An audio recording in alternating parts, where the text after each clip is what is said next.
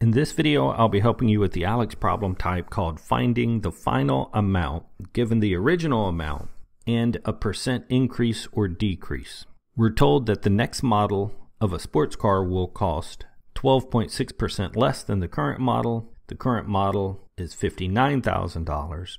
And we're asked two questions. How much will the price decrease? And what will be the price of the next model year? So what will be the new price? So I'll start with the decrease.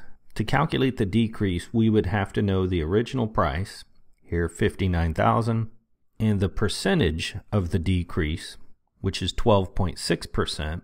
And to find the amount of the decrease, I would convert that percentage into a decimal. So move the decimal place 2 places to the left, 0.126.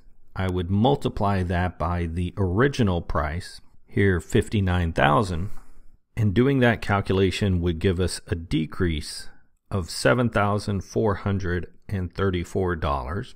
And then for the second part of this problem, we're asked to find what the new price is going to be. And we know that the new price will be the original amount, that $59,000, minus the discount, so minus $7,434. So our new price, doing that subtraction, will be $51,566.